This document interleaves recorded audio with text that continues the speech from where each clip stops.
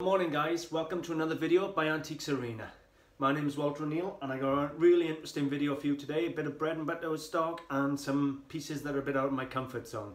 So stay tuned to the very end, you'll find out exactly what I got and what it's worth. Okay, just quickly before we get going guys, if you love antiques, collectibles, you're in the reseller business, then don't forget to subscribe because my channel's all about how-to videos. I go out buying antiques and I show you what everything's worth and how to identify it. So stake your claim guys, make sure you subscribe. If the videos help you and you like them, I would really appreciate a like and a share to help me keep creating videos. Let's get to it.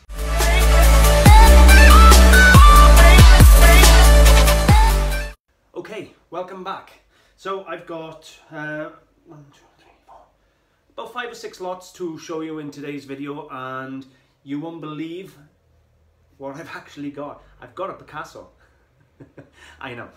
Anyway, we'll move on and we'll get there in a minute. We're going to start off with a croquet set. It's probably 1950s or 60s. Looks like pine clubs with plastic handles. It's quite a nice set. Now it owes me £10, but that's alright for a tenner. I can put it in the shop. It's all there. It's got the croquet balls, it's got the mallets, it's got the pegs, it's got the stand. It's a nice little set, and if somebody wants it for the kids on the lawn or something, then it'll sell. It's just something quirky and different in my shop. Okay, so moving on to the croquet sets, and some of them pull stupid money, but we're just going to scroll down now until we come across one that looks like I've got, and there we have it.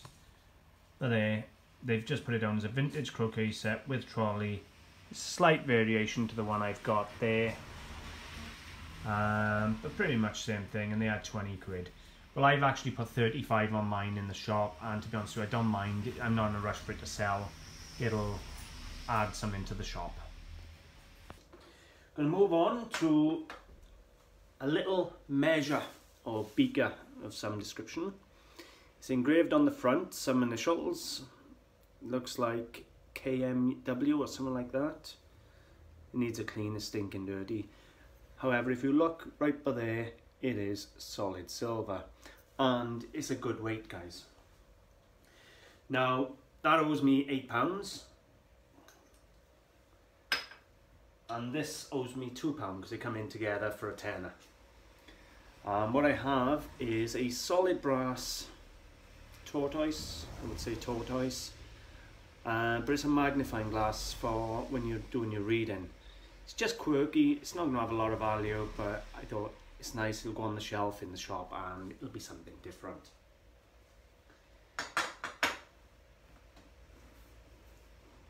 Every antique dealer knows what this name is, Royal Crown Derby. Now, Crown Derby is a name that pulls big money guys, always has, always will. 2 seconds as I unwrap this for you to see. Now, what I've got is the Imari pattern breakfast cup and saucer. Some of this stuff pulls big money. This is old Imari, the pattern is, not Imari. And it's the Royal Crown Derby. If you can get some of the early stuff in this, then you're talking money. But this is still going to be a really nice little item. Now I paid a tenner for this, but as I've said, it's mint and it's boxed. So we'll find out what it's worth in just a little while. Now, okay guys, so just want to give you a search now on the old Imari Royal Crown Derby. Highest price. And we got 30-piece dinner service that is for 2100. A trophy vase, another vase, a tureen. You can see the prices on these things anyway guys. Look at that. A pair of elephants, £700. That's not bad, is it? A gravy sauce boat, £620. So, yeah. say interesting would be an understatement. You'll have to excuse the background noise. It is hammering down outside, that's why it's quiet in the shop. Anyway, that gives you an idea, guys, on some of the prices of the old Imari pattern. I'm going to come across now, and in this search I've just searched for the cup and saucer, and they start off at £150, but that's a set of 5. A single there they want 80, 70, 40, all the way down to 15 and down to a tenner. But the one I got, I can tell you now, I'm going to be asking £35–40, and I should get it no problems. I've got 2 pieces left. The one is a selection of badges, which I'll show you in a minute, but we'll move on to the Picasso. And there we have it. It's not a real Picasso, it's a lithograph or a print of a Picasso. However, it is done in a limited edition, and I can't even pronounce this, Giclee prints, but it's got the seal on the bottom corner there. Hopefully you can see that. Just there is the seal. So we're going to have a look online at what Picasso prints are pulling. Now, the people that brought it in to me, apparently they paid £350 for this some years ago. I can't see why. That's a lot of money.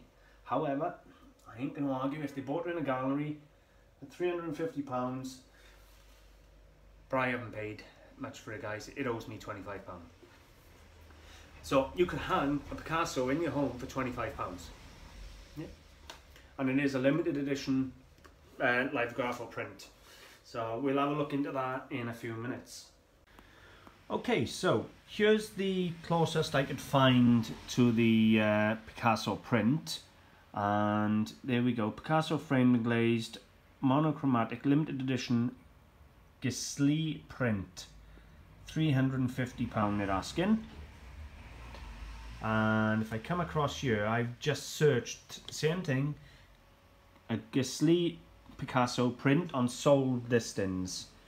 So the highest one is 568. These are the colour ones, which are obviously going to be more desirable in my opinion, in the 70s.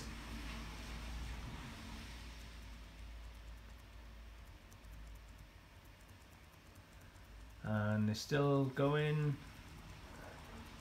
The prices will come all the way down to around £20–25 if I'm not mistaken, guys.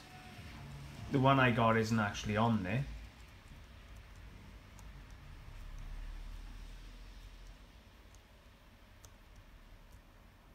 There's another one, 40 quid of the lovers, very plain.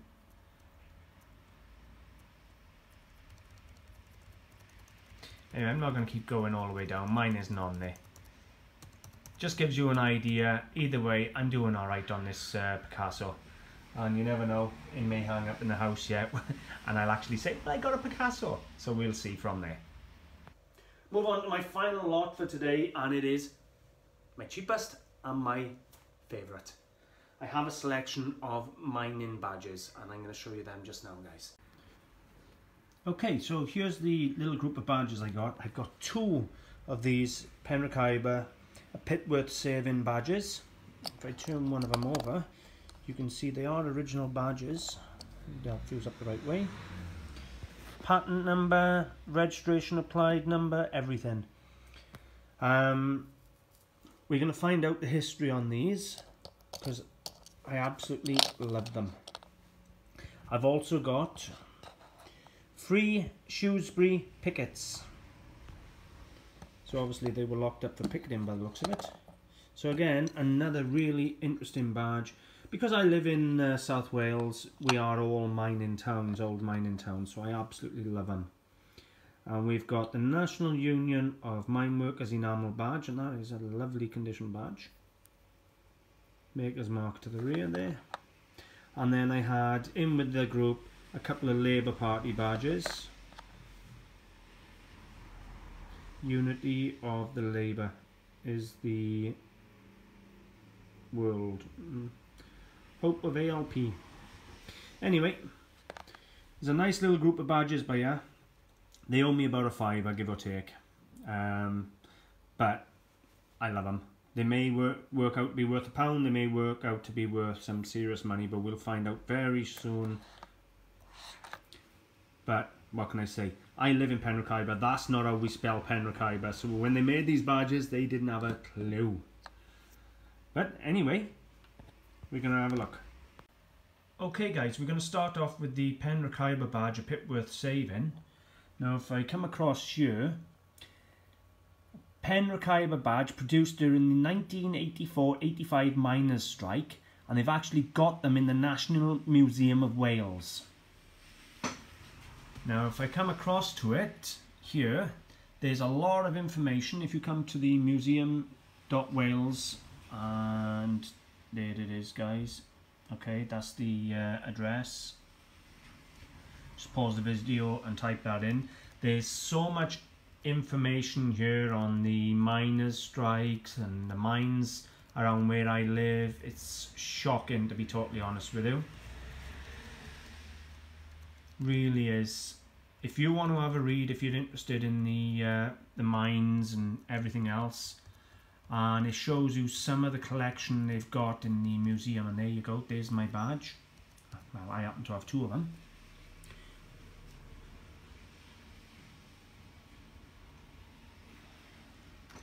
So yeah, that is what you'd call, guys, interesting and a bloody good find.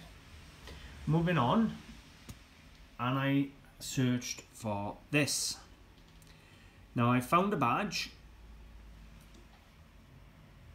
none that I can find any sold prices on, but this is really interesting. The Shrewsbury 24 campaign, and let me give you the website to that one. I only read just a little bit off the top. It's been 34 years since the miners were set up and attacked by the police. Your campaign has worked tirelessly to reveal the truth of the events of that fateful day, where we stood shoulder to shoulder with you and strive for justice. Now, from what I've understood, they've been fighting for 34 years for some men that were jailed for illegal gatherings and disturbing the peace and affrays and things like that. So, again, another really good read, guys, okay? So if you want to go and have a read for that. So then I come over to eBay and I searched for the National Union of Mine Workers badge, which was this one here. Because the other two that aren't on eBay, sold or current. And out of curiosity, I just typed in that and highest. Look at the highest price, £606 for a mining badge. £73 for 4 National Union badges. Well, the prices speak for themselves. What can I say, huh? This little group is obviously going to end up going online. Now I have found the one little enamel badge, and I'll show you that in just a second. We'll get there now. It's actually quite a cheap one, but it doesn't matter. This is just giving you an idea of their prices. When you see a tub of badges on the table, in boxes, whatever, buy them. Look at that. There he is, that little enamel badge is a tenner. I'm already in profit just off that one, guys, but what I'm thinking of doing, because of the prices, I'm thinking of putting a job lot together and putting them on eBay and seeing where they run as a bit of an experiment. Well, what can I say? My favourite badges, and what do? We find them in the National Museum of Wales. What can I say about that, guys? I absolutely love them. I haven't decided yet whether to sell those or to keep them. I'll probably sell them. But they are right. They touch a little heartstring because of where I'm from. You know, every direction you go in, there was an old coal mine. So, yep. The Picasso, highest price I could find, £350. Average price, 50s, 60s, 70s. That's okay. Don't mind that. There's a profit there. The Crown Derby, well, it is what it is. I knew the price of that all the time anyway.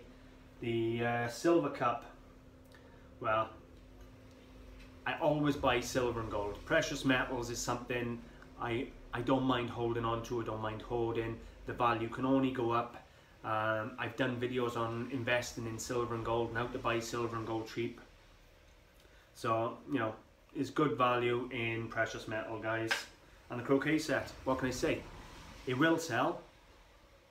It may only sell for 25-30 quid, but it's going to be something different in my shop. When they come in, it's not all the same thing. I like to have a bit of variety. I like my shop to look interesting. My window display, if you saw what I done this week, I bought a load of toys and I filled my front window up with toys, all wrestling action figures, I nearly call them dolls, all wrestling action figures and Star Wars figures and that, to draw in the children. And when the children come in, the parents have to come in, and then the parents look at all the beautiful cabinets and buy some jewellery. So has to be done. What can I say? The little, just finishing off, the little magnifying glass is going to go for £10 or £12 in the cabinet as a curio, and it will sell. So all in all, I've done all right. I'm certainly quids in and got some nice working stock that I'm proud to put in the shop, guys. I'm not ashamed of anything here I've bought. I'm going to leave it there. I really hope you've enjoyed. If you have, guys, please support the channel by giving me a like and a share. I'd be very grateful. You'll find me on Facebook. I have a page and a group, AntiquesArena. You'll find me on eBay. My seller ID is AntiquesArena Clearance. I have my own website, antiquesarena.co.uk and antiquesarena.com, or you can come to the shop, see me if you live in the UK. It's AntiquesArena, 78 Oxford Street, Mountain Ash, Charlie Foxtrot, 45, 3 Hotel Bravo. Guys, what can I say? It's not every day a Picasso walks into your shop. Bye for now.